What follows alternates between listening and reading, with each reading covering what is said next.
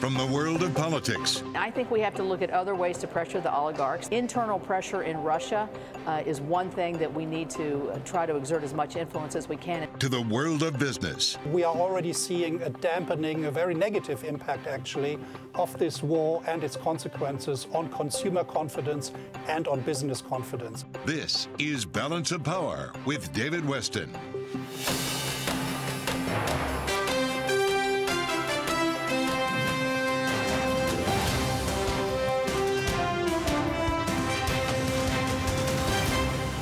From Bloomberg World Headquarters in New York to our television and radio audiences worldwide, welcome to Balance of Power. President Biden is in Brussels right now, meeting with allies. He's due to meet with the European Council a short time from now, talking about what more can be done to put pressure on Russia with its war on Ukraine. One of our Washington correspondents, she's Anne-Marie Hordorn, is with the president over in Brussels. A short time ago, she had an interview with the Pentagon spokesman, John Kirby, about specifically what the U.S. is doing in deploying forces and what more could be done. The security environment in Europe is now changed and will stay changed, given what Mr. Putin has proven that he's willing to do. Before the war, there were 80,000 American troops in Europe on rotational or permanent orders. Now, there's more than 100,000. And we're not ruling out the possibility that we'll send more troops. Now, these are temporary deployments.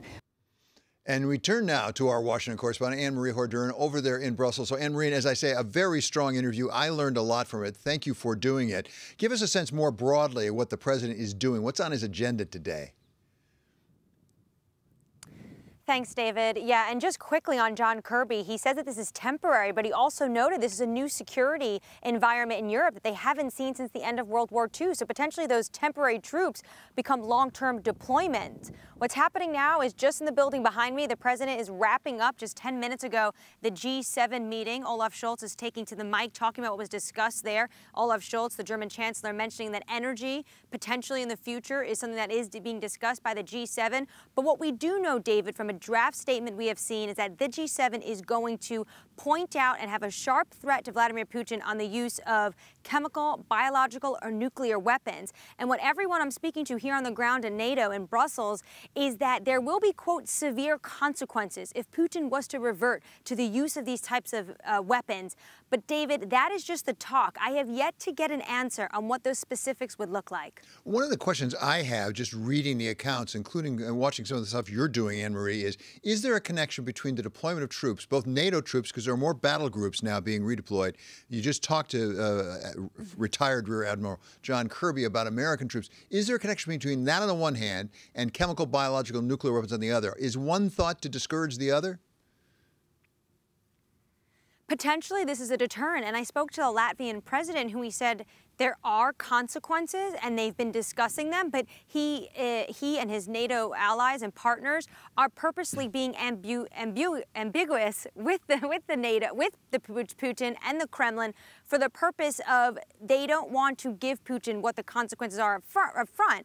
While others you talk to say those consequences are still being discussed. But potentially, this troop deployment and the bolstering of the eastern flank is one way to potentially try to deter President Putin from using those chemical weapons. There's another question, David, that really needs to be answered, and NATO Secretary General Jens Stoltenberg alluded to this, and he said there would be dire consequences to NATO countries if President Putin were to use these weapons. Because what if those weapons were to go across borders and injure those bordering countries that are NATO allies like Poland? This is a big question weighing on the leaders here. Do we know whether we have real intelligence indicating this would happen, that the Russians are preparing for chemical, biological? I know that, including in your interview with Rear Admiral Kirby, he said we don't have real indications they're really staffing up on the nuclear front. They warned about that, but no indication they actually are preparing for anything nuclear. Yes, but at the same time, and the Washington Post reported this, and I spoke about it with the press secretary Kirby, the Secretary Lloyd Austin, as well as General Milley, have pretty much been snubbed recently in a few phone calls, them trying to reach their counterparts in Russia. But at the moment, the U.S. still maintains they don't need to change their nuclear posture, and what you see for saber rattling coming out of the Kremlin. But David, it is clearly a concern that President Putin is even discussing this type of warfare. Anne-Marie, you're going to continue with the president as he goes to Poland tomorrow. Give us a sense of what he's going to be doing there. This is going to be an incredibly more emotional trip, David. This is really the ground zero of the humanitarian crisis that is unfolding due to this war. Since the beginning of the war, which today marks 1 month exactly, we've seen more than 3 million people from Ukraine flee Ukraine, and then 10 million altogether when you consider all the people that have been displaced from their homes, potentially leaving eastern Ukraine and moving in western Ukraine. So the president is really going to go there, speak with his counterpart, and see what Poland is doing in terms of the humanitarian effort, which the United States, of course, is sending a lot of money and also going to be welcoming about 100,000 refugees from Ukraine into the U.S. Anne-Marie, finally, when we have events such as we're having in Brussels and then in Poland this week, we always ask about deliverables. What do we walk away with? How will we know what the deliverables are? It's very difficult, right, when this meeting was also just planned a week ago. But these are 3 extraordinary meetings. It's a G7 extraordinary meeting, a NATO extraordinary meeting, and the president shortly is going to be talking to his European leaders. But what we do know is that the U.S. came in saying they were going to slap more sanctions on Russia. They did so today in oligarchs, defense companies, the State Duma as an entity, that's Russia's parliament. So in terms of the penalties, we are continuously see that being ratcheted up. We also saw that from the United Kingdom. But David, Jake Sullivan said tomorrow there will be an announcement from the United States on how they're going to help Europe when it comes to energy security. This is one part of the Russian economy that has pretty much been able to withstand the sanctions, and that is because of Europe's deep reliance on Russian fossil fuels, most notably natural gas. And Europe is just not yet there to cut off the taps. They are too reliant. So potentially tomorrow we can see a deliverable on the energy front. Okay, Anne-Marie, thank you so much. That's our Washington correspondent, Anne-Marie Horduran, traveling with the president right now over in Brussels. In the meantime, we want to bring in Democratic Senator from Ohio, Sherrod Brown. Senator, thank you so much for joining us. We want to talk about some banking committee things, but first, let's continue on the question of Ukraine for a moment. Tell us about the status of changing the trade status of Russia. That's something that people have been impatient about. I saw a report that perhaps Majority Leader Schumer said there's a deal on that. Should we expect that anytime soon?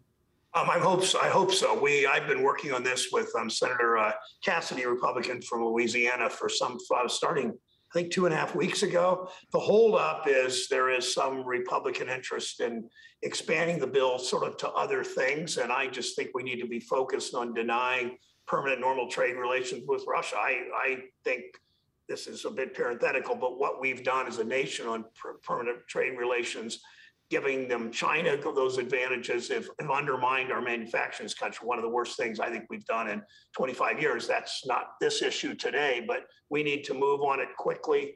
We need to get a couple of Republicans to drop their insistence on expanding this into other areas and squeeze the Russians, as we're doing on these new sanctions against the Duma and other Russian political leaders. Senator, let's turn to your status as the chair of the Senate Banking, Housing, and Urban Affairs Committee. One question, of course, on all of our minds here at Bloomberg are those Fed nominees. We're down to 4 now. When should we expect a vote on the floor on those 4 nominees? Well, as soon as we can get the vote. There is a Republican partisan opposition to one of the nominees, the first African-American woman on the Fed. She is, every Republican voted no. Some called her not qualified, even though graduate of Spelman, Truman Scholar in Oxford, PhD at Berkeley. Always resistance when it's somebody that doesn't look like me on the Fed, always partisan resistance, and that's too bad. We're going to do this as fast as we can. There are some absences this week, but we will have those votes coming up I would assume early next week. At this stage, do you utterly rule out the possibility of separating out Dr. Cook from the other 3? I don't think there's any reason to do that. I think we move on all of them quickly, and there's no reason we can't move on them one after another. I guess the question would be to my colleagues, are you going to force long debates? We can always shorten debate time, but when debate time is lengthened, it's not really to debate, it's to stall and slow walk. And I would hope my colleagues would say, let's just bring them to the floor. Everybody that wants to can speak on them, but don't have all this downtime between votes. Let's do it. We can do it in the space of one day once the will is there from both parties. And that's what I'm insisting on. Senator, I believe you've just come from a hearing on equity in the appraisal process, oversight of what's going on with the banks in their lending practices, particularly mortgages. There was a report, as you know, on Bloomberg about Wells Fargo in particular, that there was a disparate effect in refinancing coming out of the pandemic. Less than 40% of the refinancings were approved. I'm not saying there was an intent, but there was a disparate effect. What can be done about this problem? Yeah, I don't know if there was intent or not. I'm not making that judgment, but there is clearly disparate impact. But keep this in mind. Once government locked in 1933, government passed a law essentially leading to the 25 then, now 30-year mortgage. Immediately, government imposed, working with local governments and local realtors and all, redlining essentially on Black neighborhoods and some immigrant neighborhoods. From 1934 to 1968, 98% of FHA loans went to white borrowers.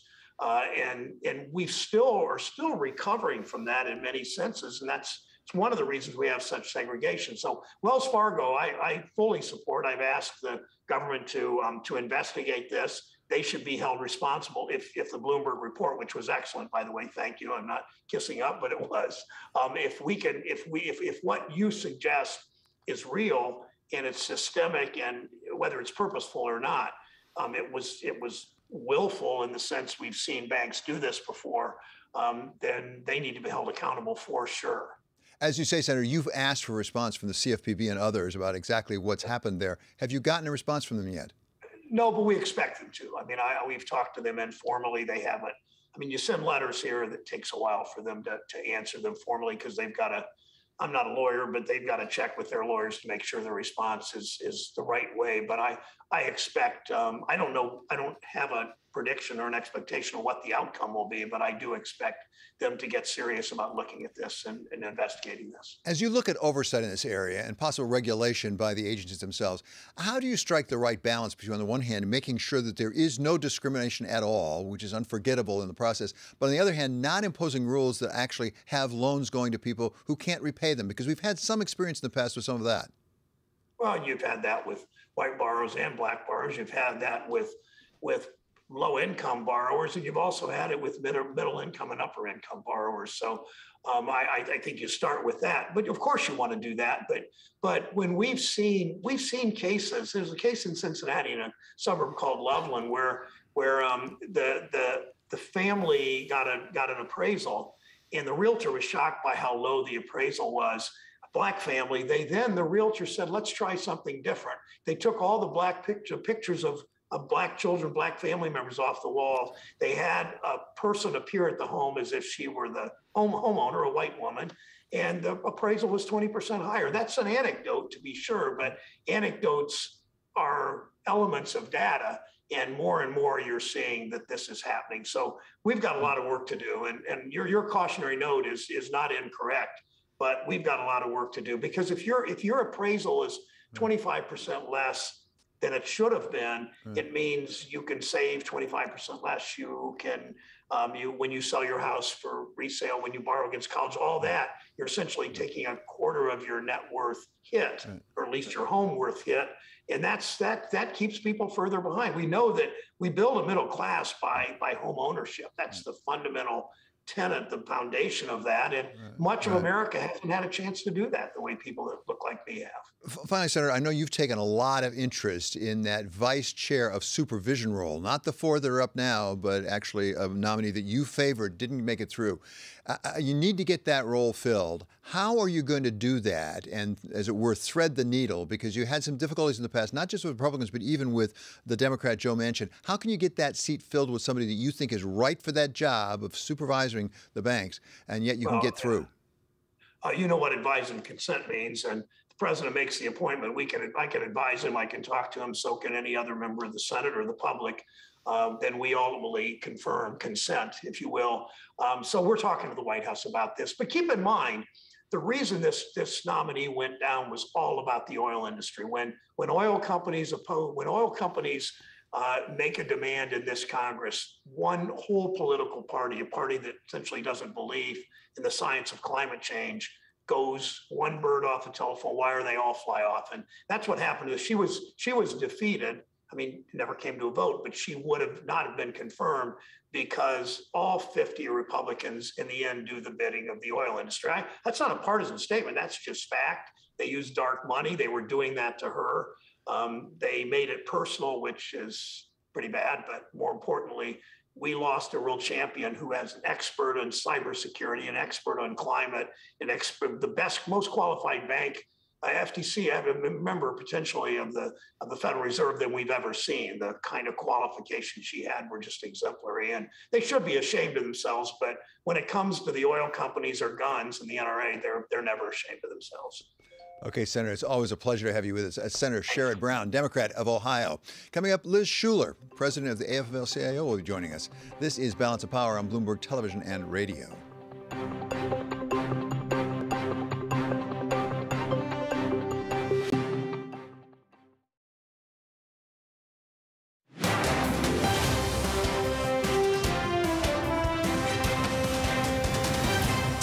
This is Balance of Power on Bloomberg Television and Radio. I'm David Westin. We're in the midst of a worker shortage across the country. It's really affecting the role of unions across the country. Welcome now Liz Shuler. She's president of the AFL-CIO, representing over 12 million of those workers nationwide. So, Ms. Shuler, thank you so much for being back with us. One of the things that we're all focused on is inflation. I'm curious, when you go into collective bargaining negotiations right now, what is the role of inflation in your negotiations?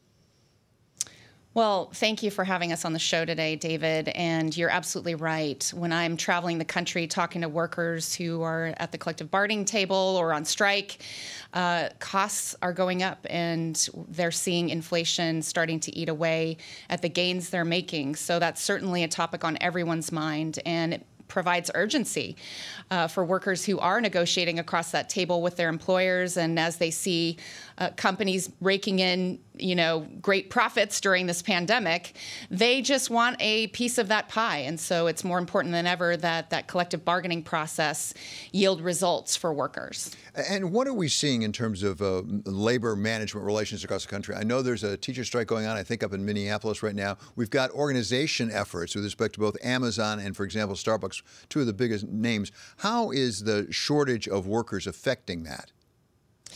Well, we keep saying there isn't a labor shortage as much as there is a shortage of good, high-paying jobs in this country. And you just mentioned a number of different sectors that workers are rising up. They are fed up with making sacrifices during this pandemic and being called essential one minute and then treated as expendable another. And so they are lifting their voices. They are coming together collectively to demand more. And in fact, they made sacrifices during the pandemic, mandatory overtime.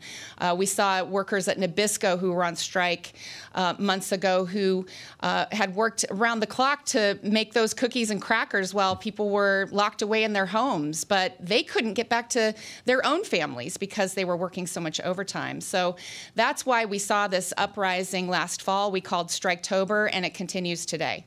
And Liz, let's go up to Capitol Hill for a moment if we could, because we talked a lot over the months and years about the PRO Act, as it's called. Right now, we have a war in Ukraine. We've got fights over presidential nominees to various positions.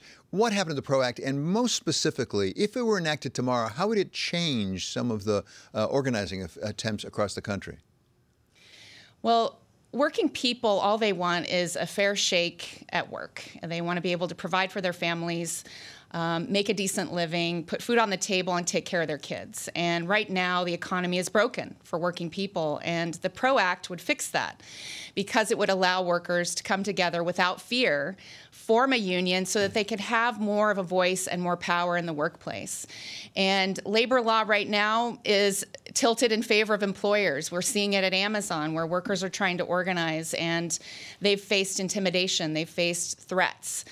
They've even been fired for speaking out. And so the PRO Act would actually allow workers to come together without fear, because that's what usually happens when workers try to form a union, is employers don't like it. So they'll do everything they can to discourage it, and that's exactly what we're seeing at Amazon now. And in fact, the ballots for that election are due today, and they'll start counting on Monday. And what are the prospects for the PRO Act, given what's going on with the Senate? So we are continuing to pass for the PRO Act, of course, in Congress, but we're also pushing at the grassroots level because we know the filibuster has blocked progress in the Senate, and we're not going to let that stop us. We are emphasizing grassroots action. So at the ground level, and that's where we know Congress responds best, is when their constituents make their voices heard. And so our members coming together with community partners and allies are pushing in congressional districts all across this country. So whether it's in Congress and continuing to push in whatever legislative vehicles there might be, also at the grassroots level, we think that that's where the rubber meets the road. Liz, it's always a real pleasure to have you on. Thank you very much for the time. It's Liz Shuler. She's AFL-CIO president. Still to come, we're going to talk with Democratic Senator Mark Warner of Virginia about what comes next in Mr. Putin's war in Ukraine. This is Balance of Power on Bloomberg Television and on radio.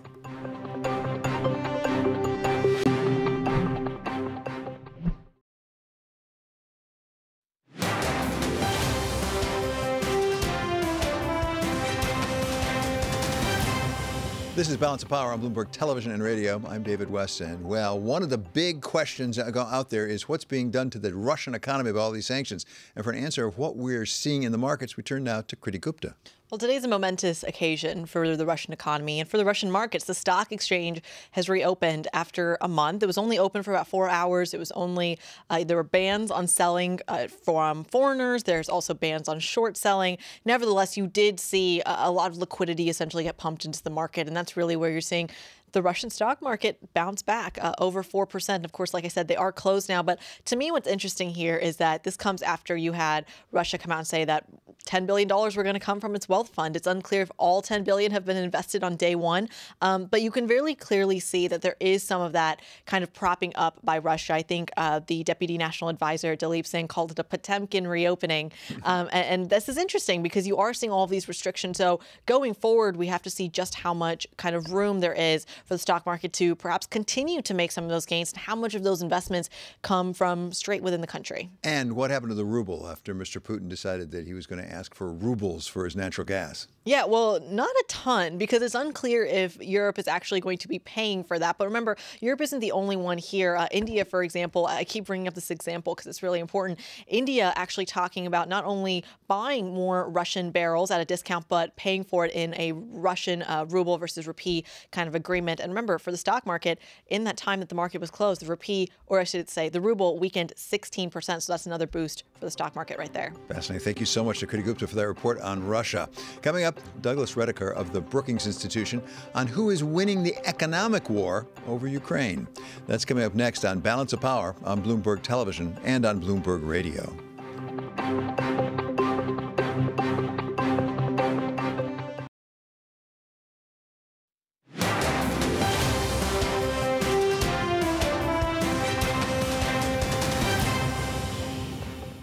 Welcome back to Balance of Power on Bloomberg Television and Radio. I'm Guy Johnson in London. For the penultimate time, we are closing European markets at this point in the US day. Next week, we will return to normal.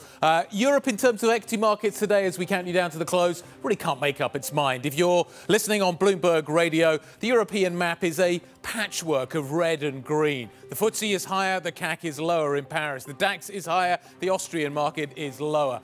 Nobody can quite make up their mind. And you can understand why with the geopolitical story dominating in the way that it is right now. As we were hearing from Kriti just a few moments ago in her conversation with David, the Russian market reopened today. You can see that over there on the right-hand side, bright green. The European story focused over here, but keeping a careful eye over there. Let's take a look at how the session has developed. This is the story, as you can see. Very tight range, no clear sense of direction. I think the bond market actually was a more interesting story today, where we saw yields once again picking up on both sides of the Atlantic. But equities finding it hard to get a sense of direction. 453 for the stock 600, the closing price, down less than 0.1%. Let's get an idea of the sector story. Maybe we'll get some clarity there in terms of the developments that we're watching. Keep an eye on European banks. In theory, this should be a good environment for them, but they will continue to suffer, and I think this is one you want to pay attention to. But at the bottom end of the heap today, we have retail. It's down 1.5%. The luxury sector is down by 0.9%. Then we get to construction, then we get to travel. But as you can see, it's a game of two halves when it comes to the sector story as well. Basically, the sector story reasonably well split, with telecoms up at the top, food and beverage, then chemicals, then the basic resources. So no clear defining trend coming out of that. So let's turn to to the single stocks, try and get an idea of whether there's something interesting emerging here. HomeServe out of the UK in the utility space up by 15% today. The Beataville website, which kind of tracks M&A, talking about it on its site. The stock responding to that, up by 15.14% today as a result of that. So M&A continues. But then I think you get to the interesting story, which is where I think you actually can take something away from today's session. Daimler Trucks, one of the world's biggest trucking manufacturers, talking today about the fact that despite suffering shortages and really struggling when it comes to input costs, it's actually reasonably good when it comes to the output costs, i.e. the sale costs. So margins are actually holding up reasonably well. We're seeing this in the car sector as well. Making less actually may deliver more when it comes to shareholders. And you can certainly see that in Daimler Trucks as well. Linton Sprungli, you ever in Zurich, go down the Bahnhofstrasse, I think it's on the right-hand side. This is a global chocolate company with strong links, obviously, to Switzerland. UBS looking at this business today, saying it's got really strong price elasticity, i.e., despite the fact, once again, like Daimler, it's facing input cost problems, it's actually able to pass those on. Unlike luxury, unlike trucks, chocolate is a luxury, and people probably do want it in times that are a little tougher than normal, David. So maybe we're all going to go out and buy some chocolate to make ourselves feel better. That's good news for Linton Sprungli. David, I'm not sure, guys. Some people think chocolate's a necessity. It's not just a luxury. Thank you so much to Guy Johnson for wrapping up the European markets for us there. Well, all eyes are fastened on Europe and Ukraine right now, and specifically with President Biden over there meeting with allies about what more could be done on the sanctions front. To talk to us about those sanctions, we welcome now Douglas Rediker, Brookings Institution non-resident senior scholar, founding partner of International Capital Strategy in Washington, D.C., and he also served at one point on the executive board of the IMF. So thank you so much for being with us. Give us your take on these sanctions, how effective they are so far. Well, I think sanctions can be used basically for three purposes, right? They can be a deterrent, they can be used to negotiate, to give you leverage, or to punish. I think it's clear that the sanctions that are being rolled out today and that have been rolled out thus far, they weren't very good at deterring because we have a war going on. I find it very hard to see how they're being used as a negotiating leverage tool. So I think what we're really seeing is these sanctions are being used primarily to punish.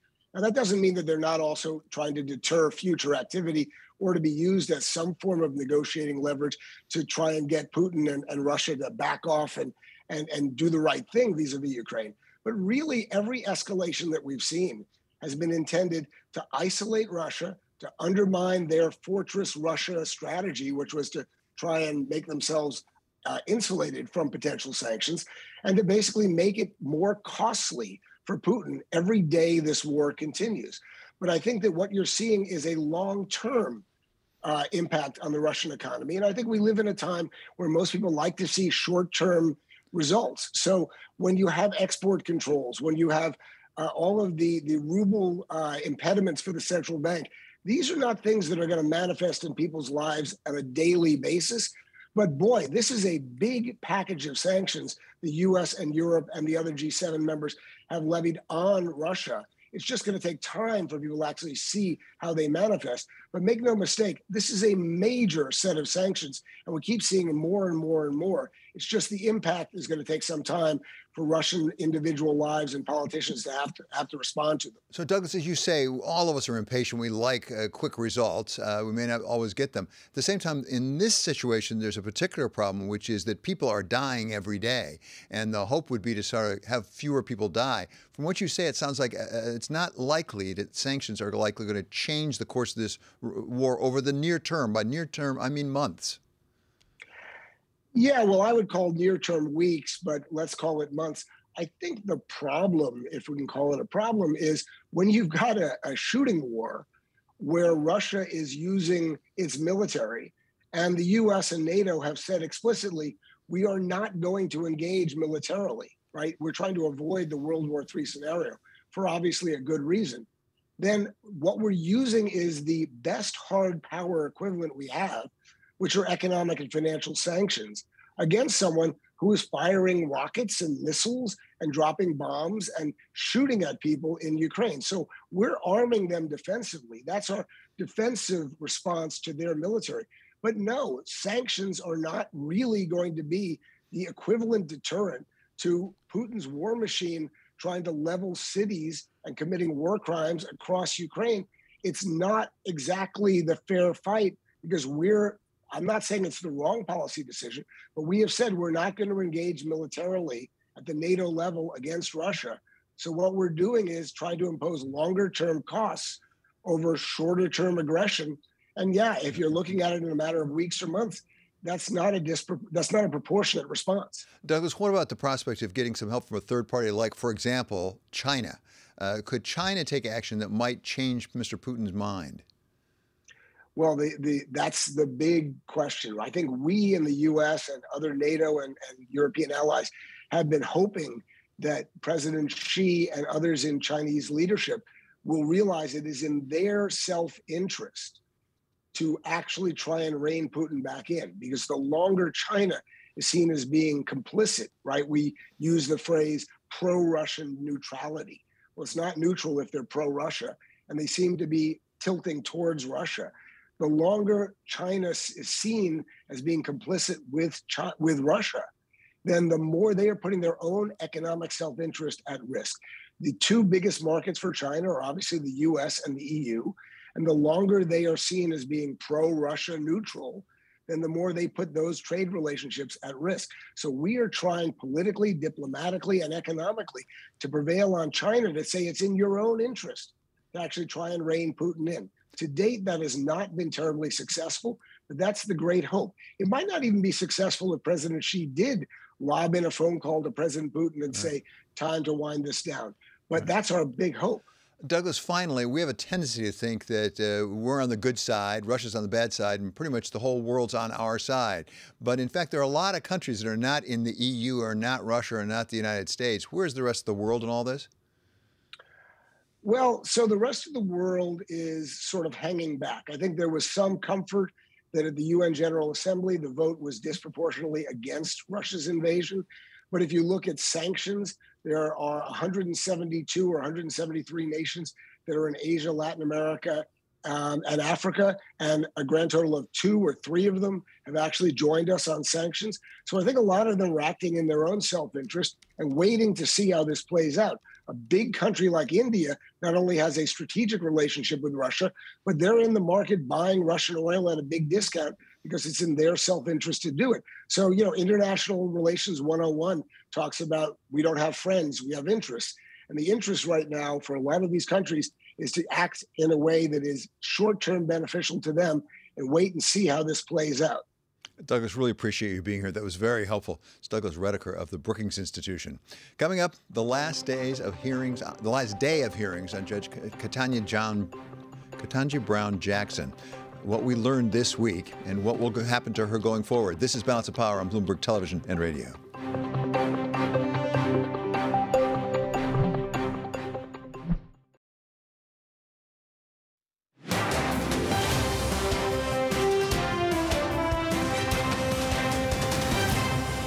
This is Balance of Power on Bloomberg Television and Radio. I'm David Westin. Today is the 4th and final day of confirmation hearings for Judge Ketanji Brown Jackson at the Senate Judiciary Committee for her appointment, her nomination to be a Supreme Court justice. And each day it seems to have gotten a little hotter, at least as I've watched it. But for his report, because he's up there, we turn now to Washington correspondent Joe Matthew. He's the host, of course, of Sound On, weekdays on Bloomberg Radio. Joe, thanks so much for being with us. What is going on today? Well, this is the 4th and final day here, David, of course, and the waters are a lot calmer in the Senate Judiciary Committee as they have been for the last couple of days. This session dedicated to outside witnesses, including the American Bar Association, which has given Ketanji Brown Jackson its highest professional rating of well qualified. And in fact, in testimony this morning, one of the lawyers on the bar who evaluated Judge Jackson for this purpose said there is no evidence to support Republican claims that Judge Jackson is soft on crime. Now, this follows 2 days of rather intense questioning, namely from Republican members of the Judiciary Committee who not only framed Judge Jackson as soft on crime, but also sympathetic to pedophiles and supporting critical race theory, a lot of issues that we didn't think we'd be hearing about in this process. The chair, Dick Durbin, saying at the start of the session this morning that the line of questioning was unfair, unrelenting, and beneath the dignity of the United States Senate. And Republican Senator Ben Sasse of Nebraska had his own take on his colleague's behavior. Let's listen. We should recognize that jackassery we often see around here is partly because of people mugging for short-term camera opportunities. And it is definitely a second and third and fourth order effect that the court should think through before it has advocates in there who are not only trying to persuade you 9 justices, but also trying to get on cable that night or create a viral video. This, of course, will not be the last time that elected officials use high-profile hearings to try to get on the news or create campaign advertising fodder. That's nothing new here in Washington. As we look forward, though, David, to the rest of this process, we expect a vote in the committee on April 4th. It is entirely likely that by the time this gets to the floor, and Judge Jackson at this point is expected to be confirmed, it could be along party lines, and in fact one of the closest votes ever in the history of a Supreme Court nomination, David. Yeah, just to editorialize for a minute, as you know, I spent some time at the Supreme Court, and that's exactly the reason the Supreme Court has never wanted televised oral arguments, because they were afraid that the advocates would be mugging for the cameras rather than answering the question. So Senator Sass has a point from my point of view, at least. At the same time, is she going to get any Republican votes? Going into this, people thought there were 2, maybe 3, even more. Is she going to get any Republican votes at this point? Remembering, David, she got 3 in her last time being confirmed here for what the circuit court judge position. The answer right now appears to be no. We'll find out in a couple of days if this evolves, but based on the language we heard from Minority Leader Mitch McConnell yesterday, the Republican Party is getting cover here to completely turn away from Judge Jackson, despite the fact that it will not change the makeup of the court. Okay, Joe, thank you so very much. That's our very own Joe Matthew, and once again, he's host of Sound On every day of the week at 5 p.m. Eastern Time on Bloomberg Radio. Coming up here, Senator Mark Warner of Virginia on what we know and don't know about what comes next in the war in Ukraine. This is Balance of Power on Bloomberg Television and on radio.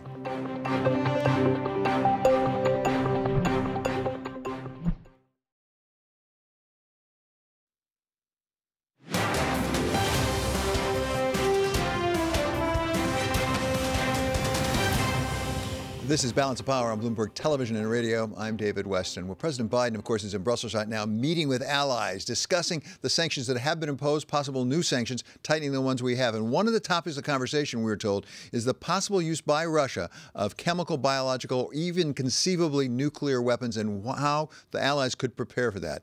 We welcome now Mark Warner. He's Democratic Senator from Virginia. He's chair of the Senate Intelligence Committee. So, Senator, thank you so much for joining us. We never want to know anything we're not supposed to know. But what is the degree of risk? And maybe more important, how could we prepare for the possible use of chemical or biological weapons?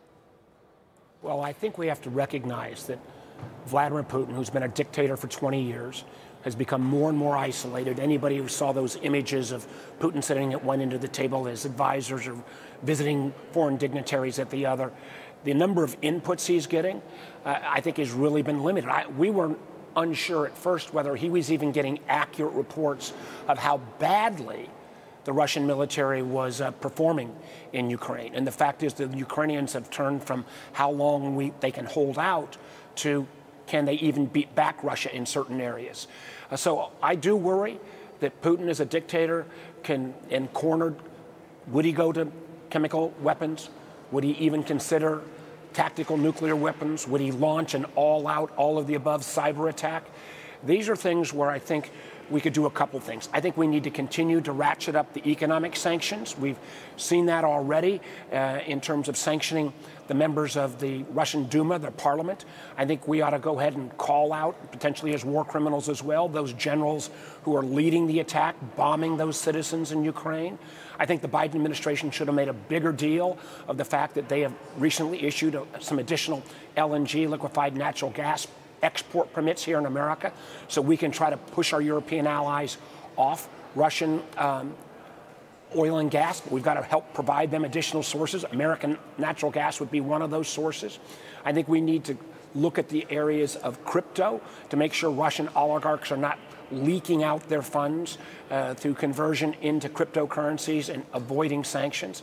And honestly, David, I think it's time for some of our allies, great nations, India, I'm co-chair of the India caucus, Israel.